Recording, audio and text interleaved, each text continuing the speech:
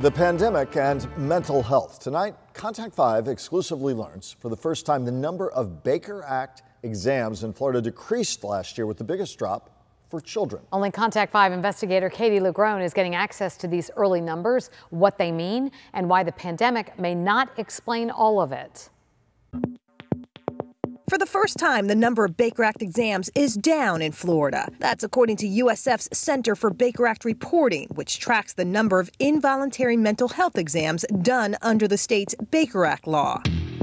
The center exclusively revealing to us early numbers which show last fiscal year the statewide total of involuntary psychiatric exams decreased by nearly 4% from the year prior. The largest drop, kids under 18, which has historically been trending up in Baker Act exams, and younger, with kids as young as 5 years old committed under the state Baker Act law. According to the latest data, between 2019 and 2020, Florida logged nearly 36,000 Baker Act exams for kids, a decrease of more than 5% from the previous year. We need to reduce that number by much more. But during a year dominated by shutdowns, school closures, and distance learning, Sam Boyd, senior attorney with the Southern Poverty Law Center, believes the Baker Act drop is more reflective of the pandemic than any fundamental change in how Baker Acts are used here. We don't see any other policy changes that could explain it other than the fact that folks are staying home because of the pandemic. In March, the advocacy group released this report criticizing the state for overusing, even abusing the Baker Act,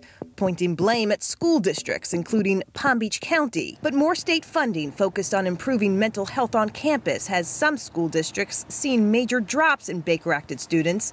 They say the pandemic cannot fully explain. The Baker Act isn't a punishment. In Orange County, in the last 3 years, the number of students Baker Acted in the district has dropped from 542 to 104 this year. Do you think that the pandemic also played a role in the numbers? Sure. I think that that would definitely have some impact on the numbers early in the fall when so many kids were doing distance learning. But for the past few years, the district, like many, has made mental health a focus, using state funding from the Marjory Stoneman Douglas Act to pump up its mental health staff on campus.